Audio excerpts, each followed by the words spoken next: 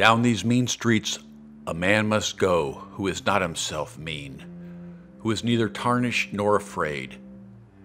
He is the hero. He is everything.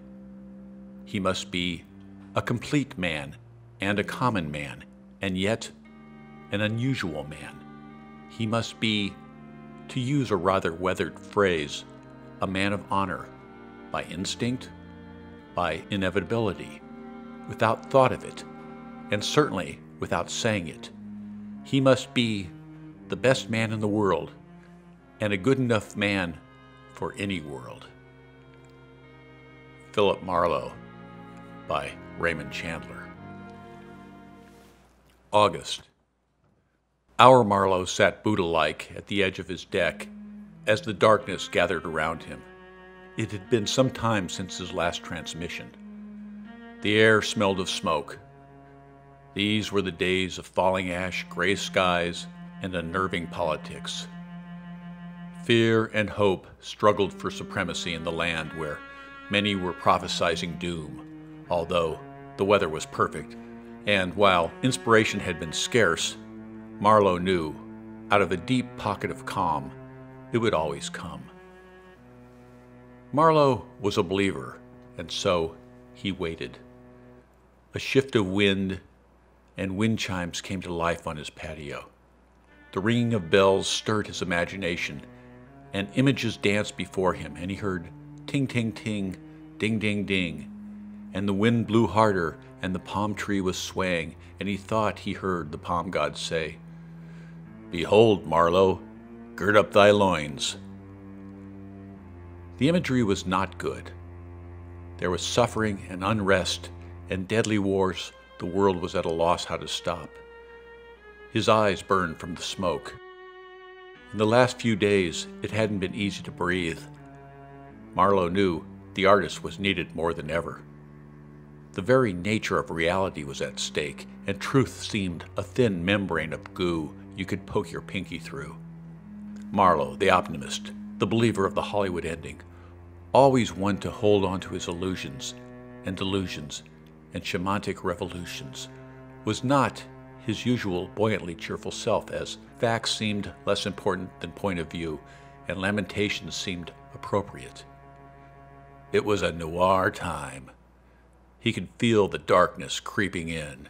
He counted 10 fingers, and he counted 10 toes. He felt between his legs, check, and was happy to still have teeth and hair. He was older. He'd lost a step or three, but what can you do? He was glad to be alive. But some things were hard to ignore, and nothing focuses the mind like a fire headed your way.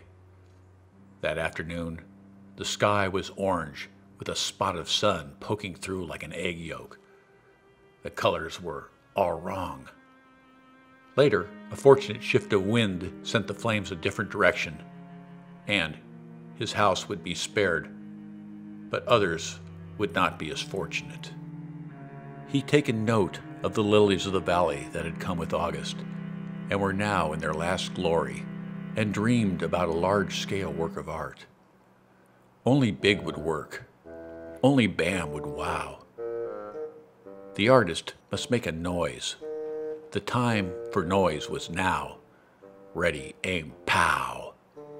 Art Smitten told him there was no need to worry about pushing art forward. Technology would take care of that. Art was now an open language, a tool to impart an expression. The year before, Marlowe had contemplated the birth of modernism, concentrating particularly on 2 ballets, The Rite of Spring and Afternoon of a Faun, first performed in Paris by the Ballet Russe 100 years ago. In Marlowe's garden, these became dances of transformation, celebrations of the Ovid hour, when light shifts and things change. Oh, my love, one thing turns into another. All is metamorphosis. We were caterpillars, then butterflies. We marveled at our colors. You red, me blue, as yellow washed between us. Oh, my love, butterfly days are short. Our love is forever. And what the cosmos was now telling Marlowe was that the zeitgeist had radically changed, and it was time for an original dance, a dance of hope, a dance of resistance. Marlowe stared into the dimming, distant canyon and projected images. A parallel reality was taking form. Movies were appearing before his eyes. He saw every faint star as a lover, every moonlight flower too. How many times can we fall in love? How beautiful that feeling, the stuff of songs, that split-second flicker, that spark in the dark. Eyes meet across a room, eyes look down.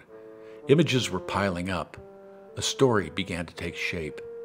At first, no plot, no conscious theme, no coherency of ideas, mostly nonsensical prattle, but Marlowe was getting a peek. There were his familiar characters from a distant time, now hurled into a future time. And Marlowe could feel his feet moving and swaying, and he was mumbling crazy words and in a groove, and then nothing.